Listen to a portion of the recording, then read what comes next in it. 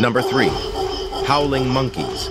The howling monkey is one of the loudest land animals on the planet, with a vocalization that can reach up to 140 decibels, which is equivalent to the sound of a jet engine at takeoff. The howling monkey's vocalization is used primarily as a territorial call to communicate with other monkeys in their group and to warn off potential predators. Their loud howls can be heard over a distance of up to 3 miles through dense rainforest environments.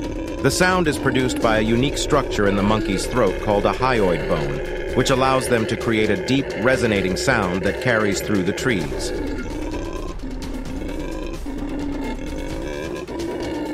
Number 2. Mantis Shrimp.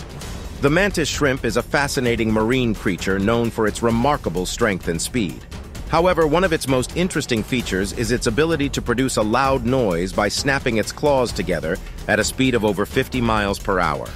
This creates a shockwave that can stun prey or ward off predators.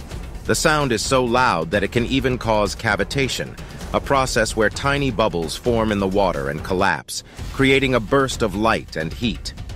Despite their small size, mantis shrimp are considered one of the loudest animals in the ocean, and their unique ability to produce sound through their claws has fascinated scientists for years. Finally, number 1, the sperm whale. The sperm whale is one of the loudest animals in the world, with vocalizations that can reach up to 230 decibels, making it the loudest sound produced by any animal on the planet. To put this into perspective, a jet engine produces a sound of around 140 decibels at close range, while a rocket launch produces around 180 decibels. The sperm whale's vocalizations are so loud that they can be heard by other whales up to 1,000 miles away. The sperm whale's ability to produce such loud sounds is due to its unique anatomy. Its nasal passages are connected to a large, hollow chamber in its head called the spermaceti organ, which contains a waxy substance that can be manipulated by the whale's muscles.